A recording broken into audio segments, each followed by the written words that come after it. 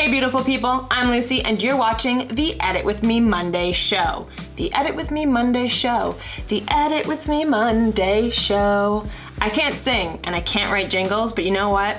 Edit With Me Monday needs a jingle. So if you can do either of those things, hit me up, let's make it happen, okay? Seriously, do it, hit me up. Okay, so in this week's episode, we are talking about editing black and white photos. If you've seen my other videos, you know normally I focus on a specific tool and how to use it. This week, it's gonna be a little bit different. I'm gonna go through the entire process of how I edited this photo from this to this, pop them up on the screen there so you can check them out, and I'm gonna tell you everything that I did to get there. So, let's get at it.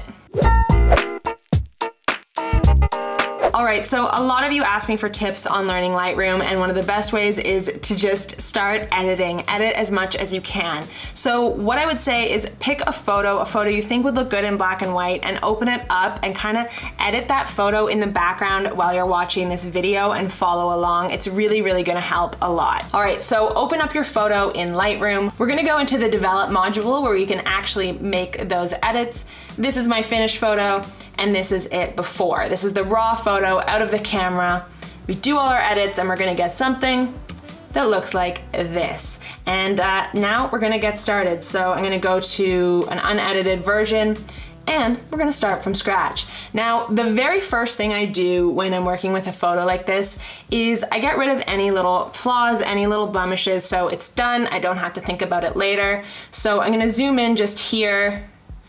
We're gonna go pick that heal tool, pick heal. Gonna have a bit more feathering there. And we're just gonna go on those spots that we kind of just want to erase. So try to make that as small as you can. Just a few little spots here that we're just gonna kind of take away. I never over retouch someone's skin. Blemishes, temporary flaws, I will take those out. But guys, don't be like airbrushing people's face. Skin should look like skin. Skin has just a natural look to it, and I don't like to basically turn people into like a retouched magazine ad. I don't think that's real, it's not my style, but if you like it, go for it, but I like a much more natural look to my photos, to human faces. So there we go. So before, after, before, after. All right, so the next thing that I'm gonna do now is, I know that this is gonna be a black and white photo edit. Lightroom luckily makes that very, very easy. Over here in the basic panel, we can go black and white or color. We're gonna go black and white. So it does an automatic thing where it turns it black and white. As you can see, there's nothing like, this didn't do a great job. This isn't like an amazing now black and white photo. There's still a lot we have to do, but that's a good way to start, okay? So, next thing we're gonna move on to is, you can do some work in here, but I actually start in the tone curve because there's a few things that I want about this photo right off the bat to be fixed before we get going. All right, so before I even start in the tone curve, I make a couple points just to anchor everything. So you should go ahead and do that just to start. I have a whole video on using the tone curve. If you need help with that, link it up there. Check it out if you need help. The tone curve is awesome. So what I'm gonna do here is, I'm gonna bring up the dark black points. So see what's happening? I'm getting a bit of a faded look, kind of a film look.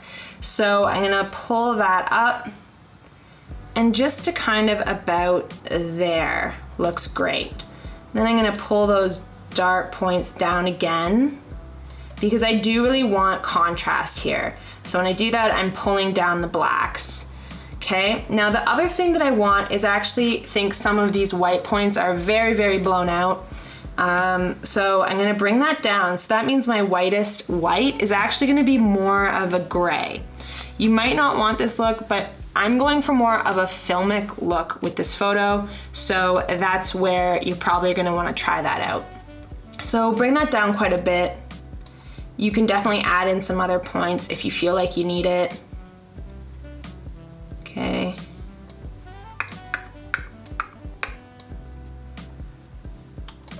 And maybe bring that up a little bit more. So there we go. If I turn off the tone curve there, turn it back on, you can see what we've done. We've definitely given this a slight matte look.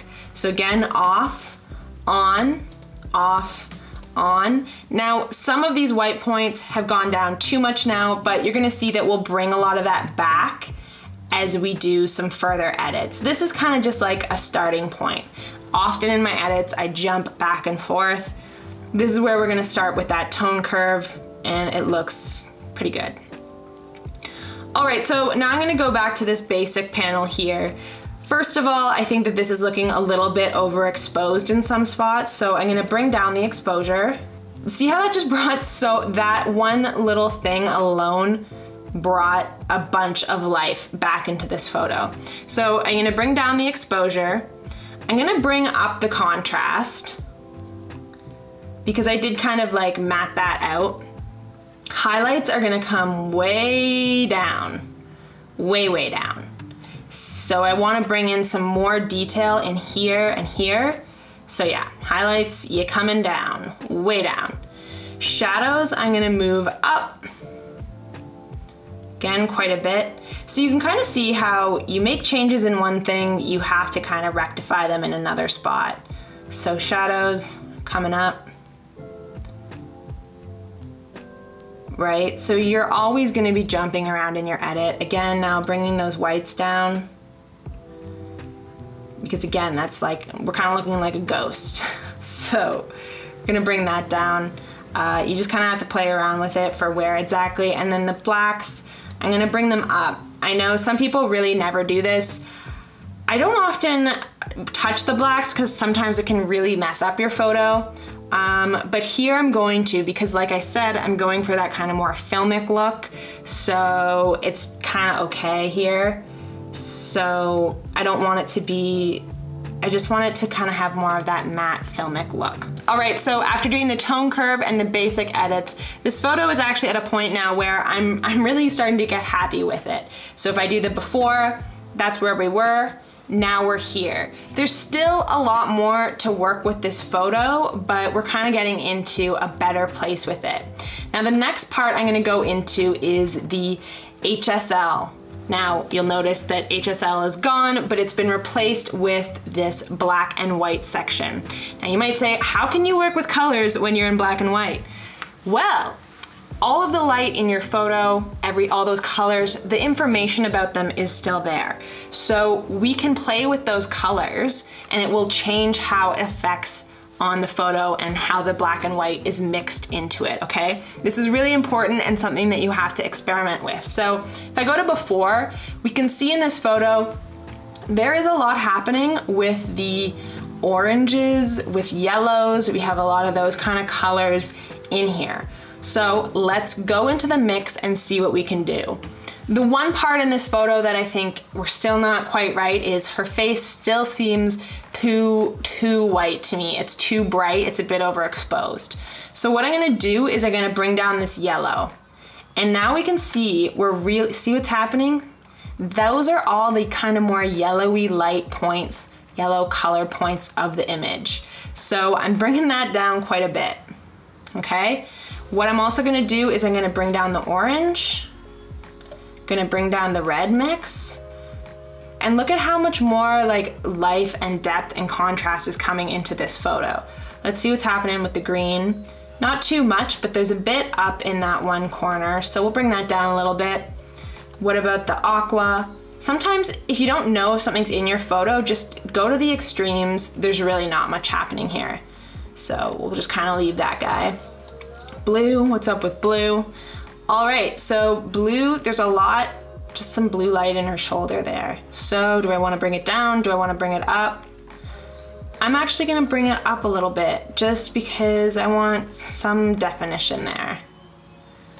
All right, what about purple? Again, we have some. This I'm gonna bring down because I don't want too much. And magenta, do we have much of this? Not really. So we'll just bring whatever of it we have down. So it's really important when you're working with your black and white photos that you still work with this color mix and still have an understanding of the colors in your photo. If I went and turn off just the settings we did here, this is what we had before. And then now we can really see how much changing those colors just a little bit really affected my photo. So go in, experiment with it, use it a bunch in your photos. You will learn a lot. It's gonna make your black and white photos so much better. Check it out. All right, so the last thing, I didn't do anything with split toning, detail, lens correction. You certainly could, but I didn't. I'm gonna go into the effects panel though, and there is some things here with the kind of highlight priority and the grain for a filmic style inspired photo. Definitely you wanna give that grainy vibe, so I'm gonna give it quite a bit of grain. I'm gonna make the size not super big though, because again, I want it to be film style, so not over the top. But I always make my grain super rough, because I'm like, if I'm doing it, might as well like do it up, right? So maybe bring that down a little bit. All right, and now with the post-crop vignetting, you can do a lot with your photos here in black and white. So you're just gonna bring down the amount slightly, and then I'm gonna change the midpoint, maybe a little bit darker there. So you don't need to do too much here, but a little bit definitely gives it a kind of cool look. All right, so now that I've done tone curve, I've done my black and white mix, I've done the grain, I'm kind of happy with where I'm at. I'm gonna go back to the basic panel here and see if there's any other changes that I feel like this photo needs. I think maybe some of those, the highlights are good. I'm definitely gonna do something here with the clarity. I want this to just be like way more of a stronger kind of look. So bringing up that clarity basically solved a lot of my problems. I wasn't sure if I'd have to do something here with the blacks, but you know what? That clarity alone helped. So now I think I've done most of my main kind of edits to this photo. Now I'm gonna go into the local adjustments. So you click on this brush and you can make really targeted changes. So give that a click. What I'm gonna do is I'm gonna go into the eyes first thing and up the exposure, shadows, and the clarity on them, just so that they really stick out. You can really overdo this, so make sure you're not. If those little keys that show you where it is bother you, hit the H key and it'll disappear. So probably don't need that as much. That looks way better. Super pumped. Before, after, before, after. When I see the before, I kind of feel like I made the exposure too high. Don't go too far with editing eyes. It just looks like it can go so wrong. So just really check that out. I want the eyelashes and like around the eyes to be a bit more just stronger, darker. So I'm gonna bring up the contrast, bring down the blacks, and just go around that like that. If you want to see where you're changing, you can just click that, and you can see that I did not do that very carefully. I'm gonna just whoop, undo that, hit Option and click, and you can kind of erase where it is. So undo, and that's really starting to come through really nicely.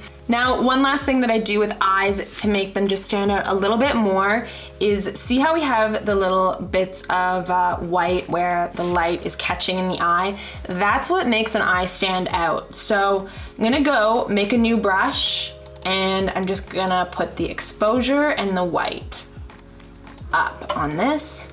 Make your little brush super tiny, go into the eye, and I kind of just go over it.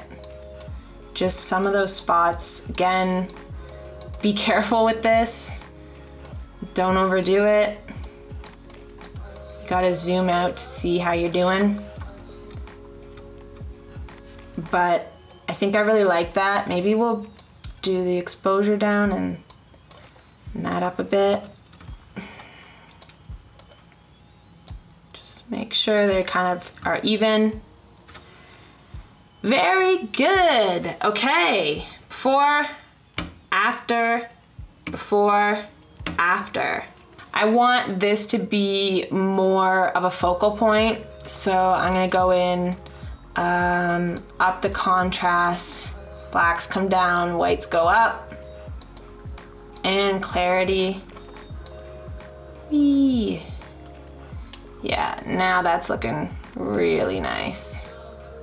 Sometimes certain elements of your photo just need that like brush to just really give them life. And that's one of those elements.